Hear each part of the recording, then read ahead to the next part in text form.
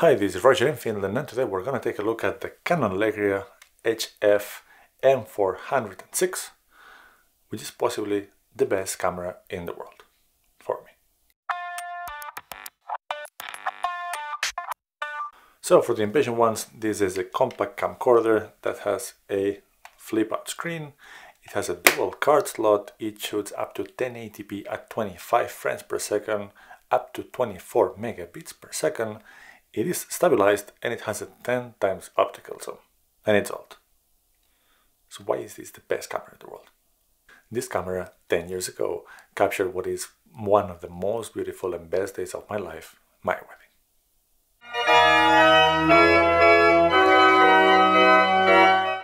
Before getting into some more details, one point about this video is capturing the moment with the correct tool is way more important than having the best camera with the best lens and the biggest sensor and the most frame rates and the most bit rates and the most expensive lens on top of it, etc, etc.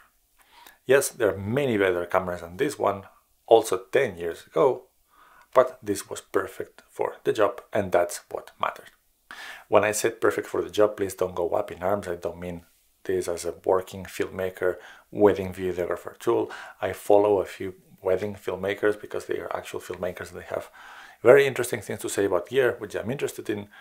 And I don't know how is it nowadays here in Europe or in general, but 10 years ago for us definitely was not an option to hire a filmmaking crew with expensive gear to do that. And my wife has the idea, why don't we get a video camera, because we didn't have pretty much any camera at that point. And my wife had the idea, why don't we get a video camera, bring it to the wedding, and ask if somebody would like to take some footage time to time. And maybe we're going to have some memories from it. And not only this was a good idea, but fortunately 10 years ago I knew nothing about cameras or filmmaking or making videos, so we went with this camcorder. Imagine a situation like now I'm trying to explain to a friend, yes, hell, well, here you have the Zcam S6, which is what we're filming right now in, by the way, for the nerds following the channel. This is how you turn it on. This is the monitor, so you can see something. Remember to expose correctly. Do not clip the highlights, but please expose a little bit to the right, but not too much. You can load a lot into the monitor if you really want. And remember to also record the audio separately, because this camera doesn't record audio correctly. But anyway, a separate recorder is going to be necessary. And I can immediately imagine my friend looking at me in the eye and saying, just use my phone instead. But because I knew nothing, we just got a camcorder that has an automatic mode. Therefore, the threshold for anyone to take the camera and take some footage was really low, and it happened. And what we got in the end was way more than we expected. We got all the ceremony, all the speeches, the first dance. Our friend really did an excellent job. I did manage to edit it all together, which was a nice thing because most of my family were not able to come to Finland for the wedding, and therefore they could enjoy it afterwards. They told me that they enjoyed it, okay? And of course, as with all reviews I do in this channel, I try to use the gear I'm talking about, so... Can you vlog with it? Well, I don't know. You tell me. Framing looks okay. The sun is shining way too much, so let's go to the shadow. No. Maybe... There we are. So, could you vlog with this thing? Once again, it does have distance stabilization, auto exposure, it does have face detection autofocus, and you tell me how the microphone sounds. Would this be my first choice for a vlogging camera? No, but this is a camera review, so I guess we had to answer that question. Let's move to the Legria HF M406 when I have a rundown of the specs. So this camera shoots 1080p, and as far as I can tell, that's all it does. You cannot go up and down, and you can shoot either with 25 frames per second P progressive or 50 frames per second interlaced, which will be 25 frames per second anyway.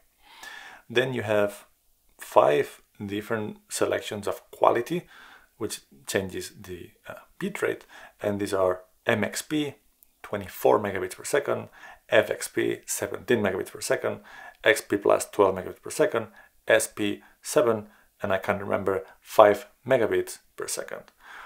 If you remember from other cameras, the Sony A7 III, A6400, etc. Even the ZV-1, they shoot at 100 megabits per second.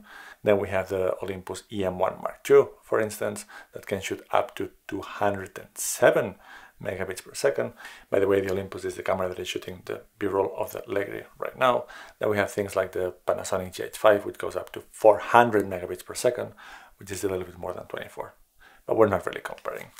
Then it has 3 modes: cinema, manual, and auto. We have only used this camera in full auto. It does absolutely everything for you, including, as you can see, one thing to highlight here is that this thing has face detection autofocus. Yes, it did have continuous face detection autofocus in video. Well, this camera is basically a video camera in 2012. And as you can see, it's tracking me very, very well.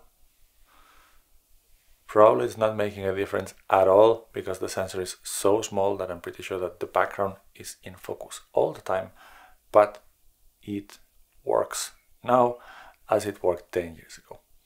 In the cinema and the manual modes, you can use program mode or aperture priority or shutter priority. Then it has right now a photo button right here. So if you press it, it actually takes a picture.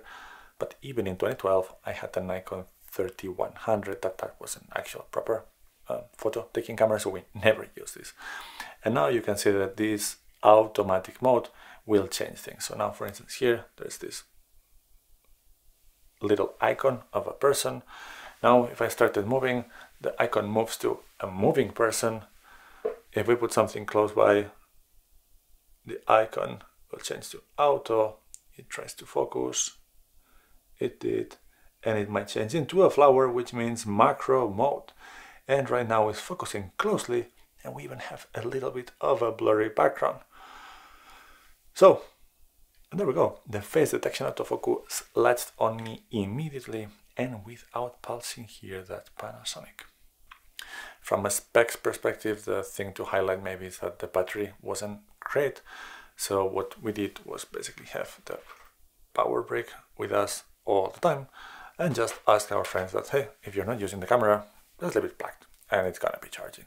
And that's what they did. And still they managed to cover most of the things we really, really wanted recorded. So the workaround worked just fine. Yeah, so now I have the Olympus here. I'm trying to film the screen of this so I can show you things. You can see that the A slot, it actually turned into a yellow icon. That's because now we have only 5 minutes left because we're filming with the maximum experience or whatever that means, which is the 24 megabits per second. Now we only have 1 card, but I could add a second one. And now I'm gonna stop this recording and show you a couple of things from the menus. So now let me show you a little bit the menus. Sorry if I make some noise because I need to click with my nail because this is a touch screen or a punch screen because you have to do it kind of hard. But there we go. If we go to the function, there's pretty much nothing, just decoration and zoom, where you can touch some settings, which, by the way, the zoom is pretty great and it goes pretty far, as you can see. 1, 2, 3. Whoa! And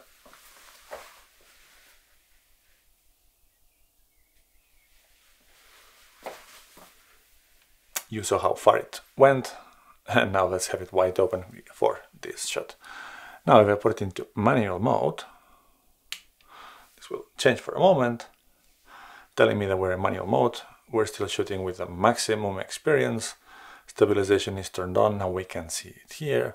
We can still take a picture, and we have these profiles. So if I go into functions, in the programs, what we have here is either P mode program, so it takes care of aperture and shutter speed, aperture priority and shutter priority, and then these scenes that we can change stuff.